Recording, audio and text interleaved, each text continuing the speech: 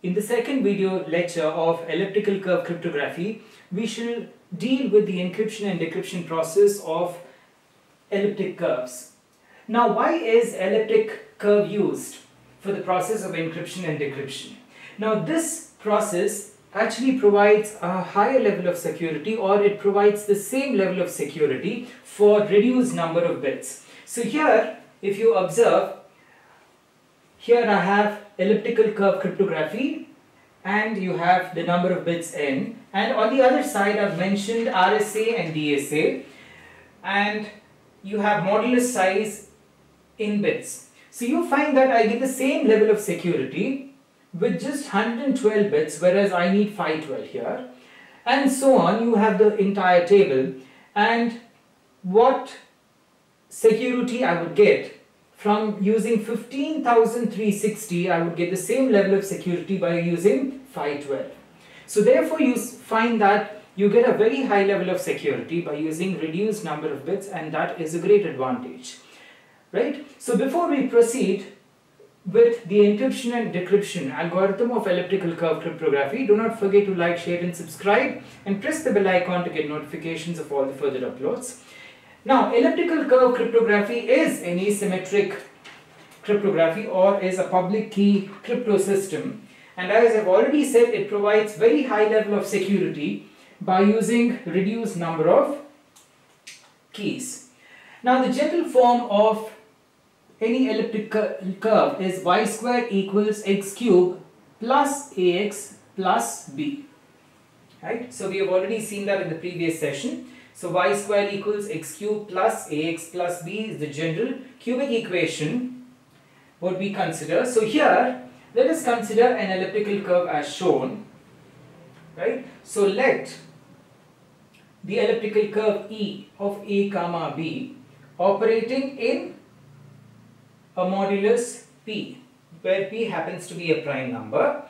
Now on this elliptical curve we consider 2 points p and q. Now if I join these 2 points p and q and extend it, it would intersect at another point r on the elliptical curve, and the elliptic curve can be extended up to infinity, right? The elliptical curve extends itself up to infinity, but we limit it to a predefined value n, because I cannot consider all the values up to infinity, so I define and limit the value to n, right? So here let E p of a comma b the elliptical curve, where q and p are the points on the elliptical curve here. So therefore I get the point q, which is equal to k into point p, where p and q are points on the elliptical curve and k is less than n. So k is an integer value which is less than n, where n happens to be the limiting number here. So we need to limit the number to a finite value which is n. So the value of k is less than n. So therefore q equals k into p. Now if these two values p and k are given, then it is easy to find the value of q. But it is very difficult to find the value of k, and this is called discrete logarithm problem for elliptic curves. So this concept is also referred to as a trapdoor function or a one-way function. So let's assume that I have x and you get y, which is a function of x. So here, to get the value of y, which is function of x, is very easy, but from y to calculate x is a very hard problem, is a very difficult problem, right? So this is referred to as a one-way function, or is also referred to as a trapdoor function. Now it becomes easier if there is a given value, some value which is referred to as a trapdoor value t. If that value is known, then we can find the value of x. Otherwise, the reverse process is a very hard problem, right? So hence, even here, in this case, the value of q can easily be calculated if K and P are known. But if they are not known, then it is very difficult to find the value of K. So to find the value of K is very difficult if Q and P are known, and this is referred to as the discrete logarithm problem for elliptic curves. Right? So now, when we talk about the process of encryption and decryption, as I've already told you, the elliptical curve cryptography, both the process of encryption and decryption, is asymmetric, or it is a public key crypto system. So when we talk about public key crypto system, we have user A key generation and user B key generation, and then we define the encryption algorithm and the decryption algorithm, very similar to Diffie-Hellman key exchange. Right? So in Diffie-Hellman key exchange, if you do remember, we define the global variables, and then we define user A key generation, user B key generation, and then we also define the process of encryption and decryption. Right? So similarly here, we have the process of user A key generation, user B key generation, and then you have the formula for encryption and decryption, which we should see as we proceed. So first let me begin with elliptical curve cryptography. So we need to know the key exchange process, and we define the global public variables. So we define the global public elements. So here we define the elliptical curve EQ of A comma B. So we must remember that the elliptical curve equation is nothing but y square equals x cube plus ax plus b. So these are the values A and B here, and then Q happens to be a prime number. So this is nothing but the elliptic curve with parameters A and B. So we define the elliptical curve with parameters A and B, and then Q is of course a prime number. So Q is a prime number or an integer of the form 2 power n. So it is, or an integer of the form 2 power n. And then G is a point on the elliptical curve whose order is a very large value of n. So G is nothing but a point on the elliptical curve whose order is a very large value of n. Right? So with these global public elements, let's begin with user A key generation. So as I've already told you, the process of key generation is very similar to Diffie-Hellman key exchange, where you have user A key generation and user B key generation. So let me begin with user A key generation. Now who is user A and user B? They are the two parties who are communicating with each other securely, who desire to communicate with each other securely. So here, since this is an asymmetric key cryptography, or this is a public key crypto system, user A would select a private key. So he selects a private key NA, where of course NA is less than N, and then he calculates the public key. So calculate the public key, let me call this as PA, where PA is NA into G. Right? Okay. So next we have the similar process which happens where you have user B key generation.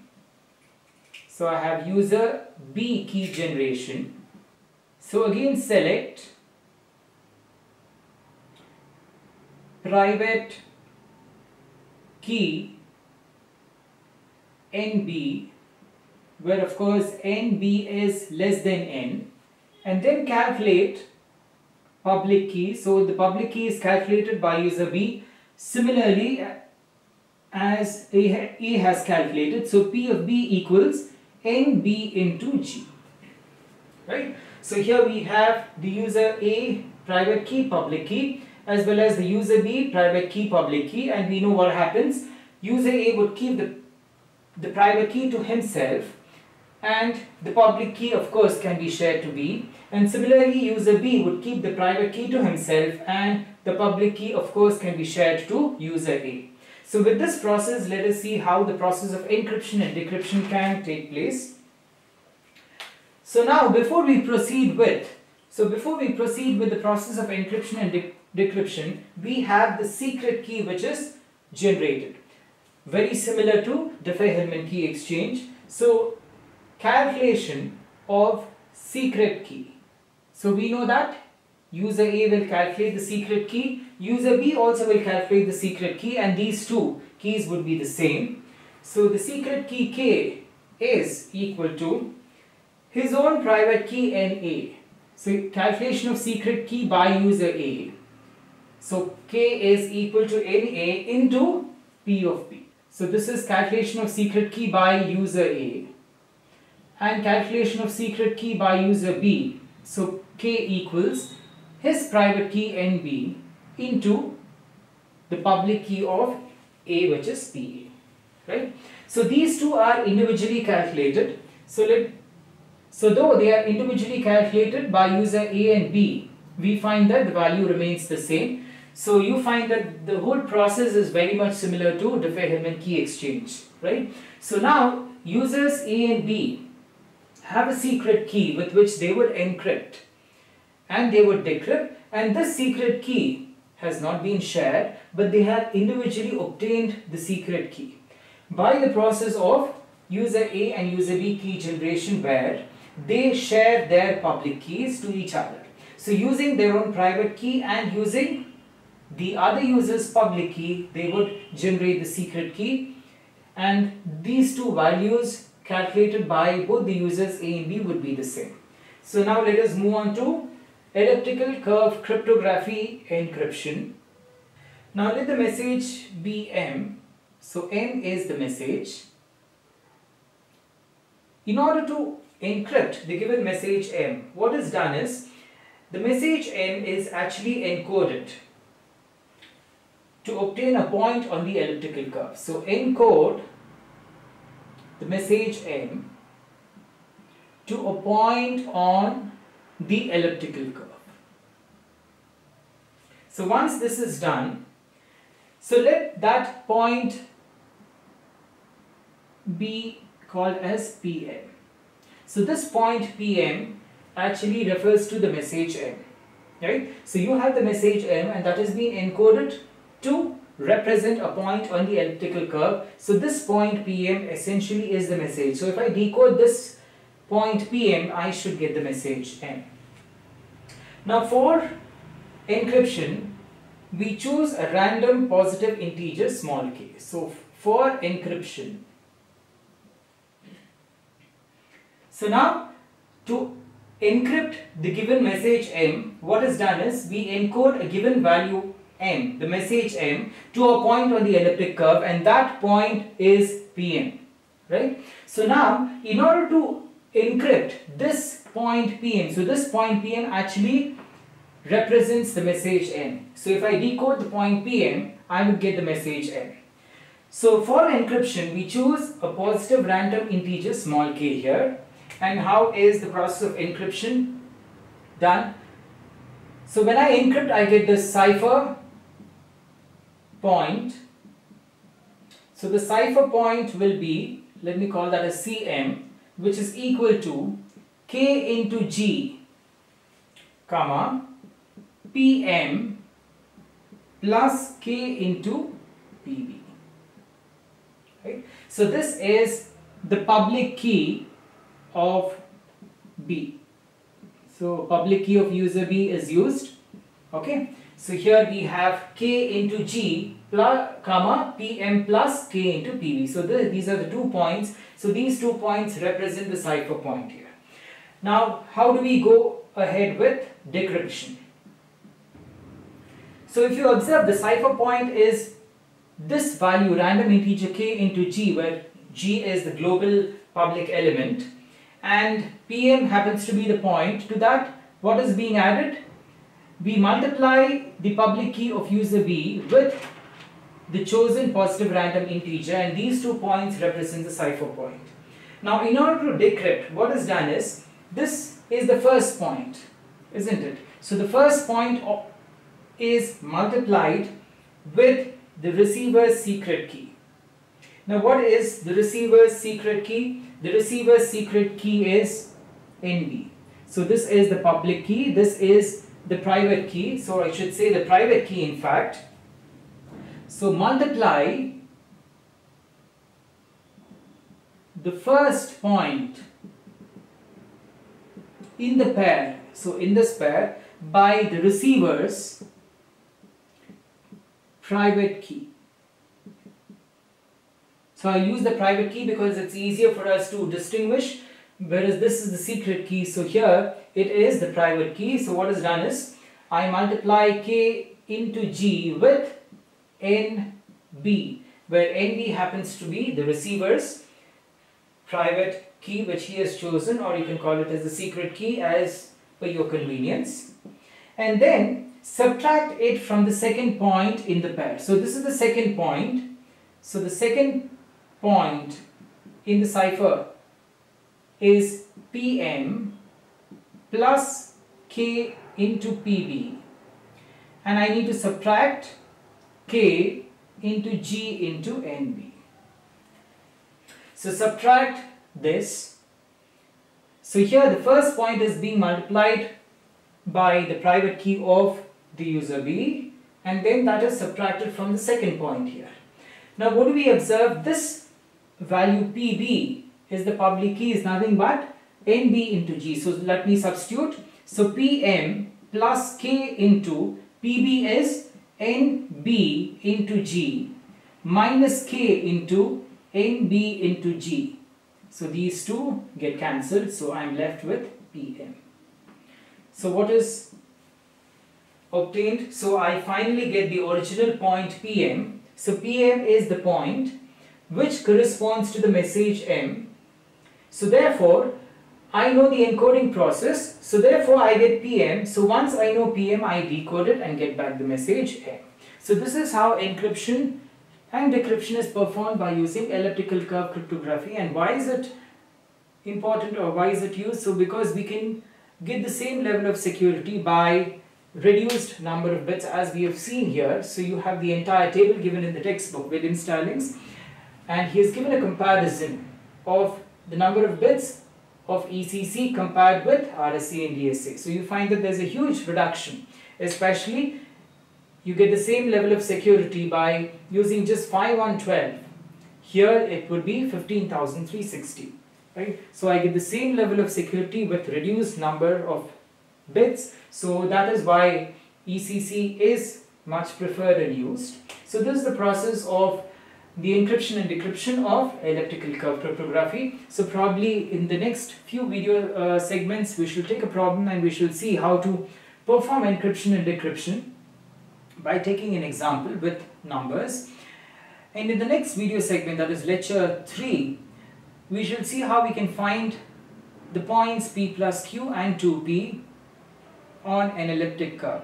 So the first video segment we actually did find all the points on the elliptic curve in a given modulus P. So in the second video we had the description of the encryption and decryption, and in the next video we shall discuss how to find the points P plus Q and 2P on the elliptic curve. So we have the formula to find the points P plus Q and 2P on the elliptic curve. So we shall take 1 or 2 examples. So that would be in the next video segment. So do keep a watch on the third video segment on elliptic curves, and do not forget to like, share and subscribe, and to view all the other videos on elliptic curves and on cryptography and network security. Do not forget to click on the I icon or go through the playlist cryptography, where you'll find all the videos on cryptography and network security. Thanks for watching.